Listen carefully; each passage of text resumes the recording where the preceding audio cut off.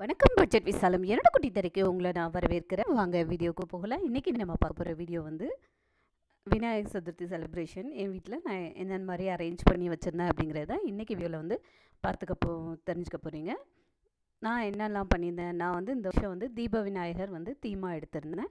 அதனால் வந்து ஃபுல்லாக அகல் விளக்கு எடுத்து வச்சுருந்தேன். அதனால் அகல் விளக்கெல்லாம் என்ன பண்ணியிருந்தேன்னா முந்தின நாள் நைட்டே எடுத்து கழுவி திரி போட்டு எல்லாமே நைட்டே நான் ப்ரிப்பேர் பண்ணி விட்டேன். அப்போ தான் மறுநாள் காலையில் நமக்கு செய்கிறப்போ ரொம்ப ஈஸியாக இருக்கும் அப்படிங்கிறதுனால முந்தின நாளே நான் வந்து எல்லாமே கரெக்டாக எடுத்து வச்சிட்டேன். அதனால தான் எனக்கு மார்னிங் கொஞ்சம் ஈஸியாக இருந்தது செய்கிறதுக்கு. இந்த மாதிரி நம்ம என்ன எடுக்கணும்னு நினைக்கிறோமோ அதை வந்து முந்தின நாளே செஞ்சு வச்சுட்டு கொஞ்சம் ப்ரிப்பேர் பண்ணி வச்சிட்டோம் அப்படின்னா நமக்கு கொஞ்சம் வந்து ஈஸியாக இருக்கும். அதனால் எனக்கு அன்றைக்கி வந்து ரொம்ப ஈஸியாக இருந்தது செய்கிறதுக்கு எல்லா விஷயங்களும். அது போக நம்ம சாமி கும்பிட்ற டைமும் காலையில் அந்த 4 to 6 அந்த டைமில் செஞ்சிட்டோம் அப்படின்னா பகல் ஃபுல்லாக கொஞ்சம் ஃப்ரீயாக இருக்கும். மறுநாள் காலையில் வந்து இது வந்து எள்ளு உருண்டை செய்கிறதுக்காக கடலையும் எள்ளும் வறுத்து வச்சுருக்கிறேன். அதே மாதிரி தேங்காயும் கொஞ்சம் வறுத்து எடுத்து வச்சுருக்கிறேன். இது வந்து பூரண கொழுக்கட்டைக்காக கடலைப்பருப்பு வெல்லம் எல்லாம் சேர்த்து வச்சுருக்கிறேன்.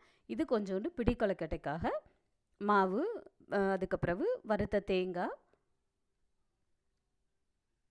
எல்லாம் சேர்த்து வச்சுருந்தேன். இதோட இப்போ வந்து பாகு சேர்த்துக்கிறேன். வெள்ளைப்பாகு நல்லா கொதிக்க வச்சுருந்தது. இதில் வந்து ஏலக்காய் பொடி அப்புறம் ஜாதிக்காய் பொடி எல்லாமே நான் வந்து சேர்த்துருக்கிறேன். வெள்ளைப்பாகுலேயும் இந்த தேங்காயிலையும் சரி இந்த மாவுலேயும் கொஞ்சமாக பாசிப்பருப்பு, எள், தேங்காய் எல்லாமே வறுத்து சேர்த்துருக்குறேன். இது பிடி கொழுக்கட்டைக்காக ஒரு 3 டைப் கொழுக்கட்டையும் ஒரு 3 டைப் லட்டுவுமாக செஞ்சு வச்சுருந்தேன்.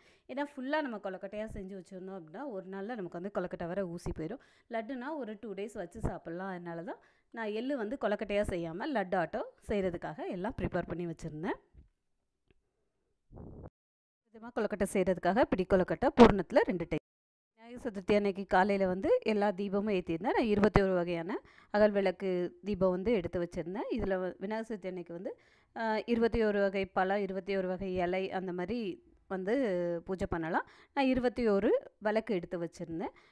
3 வகையான லட்டு, அப்புறம் 3 வகையான கொழுக்கட்டை, 3 வகையில் பழம், அதுக்கப்புறவு வெல்லம்,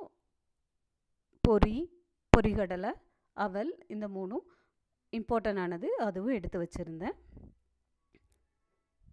இந்த மாதிரி தான் நான் அரேஞ்ச் பண்ணி வச்சுருந்தேன். ஏன்னா 2-3 லட்டு வகையாக செஞ்சுருந்தேன் அப்படின்னா எள் அதெல்லாம் வந்து கொழுக்கட்டையாக செய்யாமல் எல்லாமே நம்ம வந்து கொழுக்கட்டையாக அந்த மாதிரி செஞ்சிட்டோன்னா ஃபுல்லாக வந்து சாப்பிட்றதுக்கும் முடியாமல் வேஸ்ட்டாக போகும். லட்டுனா நம்ம 2 நாள் வச்சு சாப்பிட்லாம். அந்த மாதிரி தான் நிறைய கொஞ்சம் பிளான் பண்ணி செஞ்சு வச்சுருந்தேன். இந்த மாதிரி சில விஷயங்கள் வந்து நம்ம அதுக்கேற்ற மாதிரி பிளான் பண்ணிட்டோம் ஃபங்க்ஷன்ஸ்லனா நமக்கு டைமும் நிறைய சேவ் ஆகும், கொஞ்சம் ஃப்ரீ டைமும் கிடைக்கிற மாதிரி இருக்கும்.